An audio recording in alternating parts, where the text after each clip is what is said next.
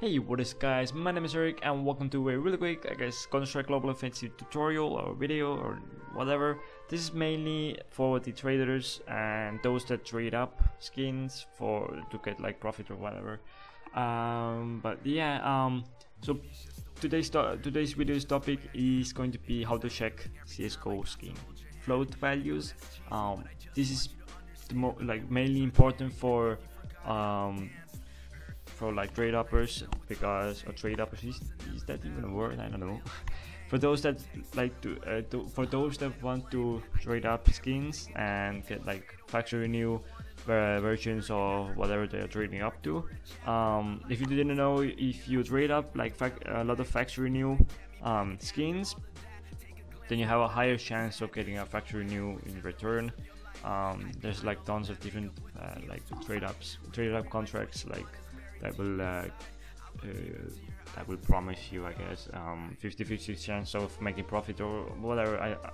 This isn't the topic of today's video. I'm getting so off track.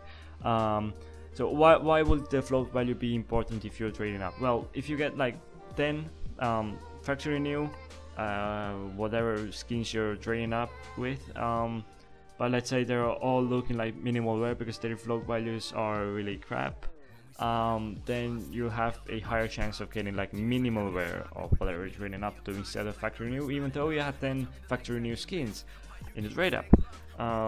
But if you use 10 factory new skins that have a high float value, a good float value, then you have a much higher chance of getting actually getting the factory new version of whatever you're trading up to. So that's great. And yeah, if you want to look up like float values of different skins and stuff, or skins that you own and whatever, or someone else owns, then you can use CSGO analysts,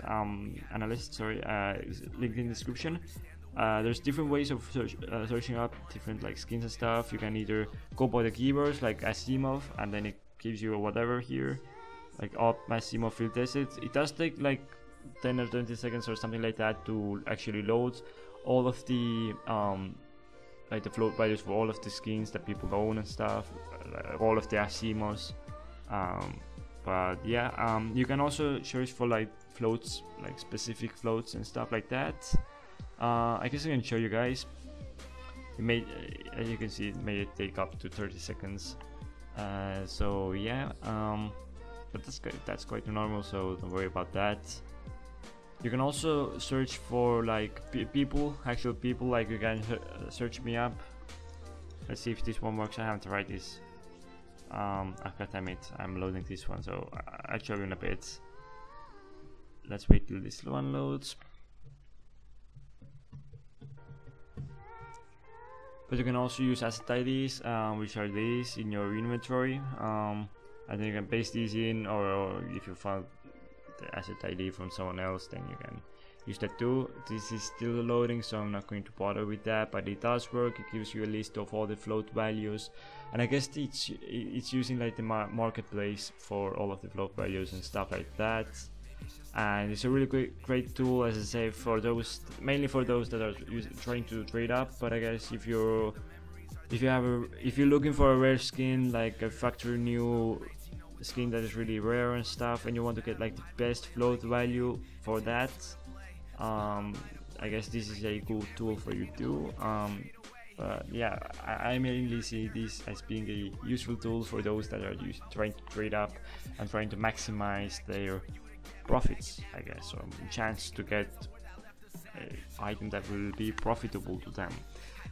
But yeah, I hope you guys enjoyed this video. I hope this was helpful to some of you guys. If it was, please click the like button down below. If you have any questions or suggestions for either future videos or whatever, then leave those in the comment section down below. And as always, don't forget to subscribe.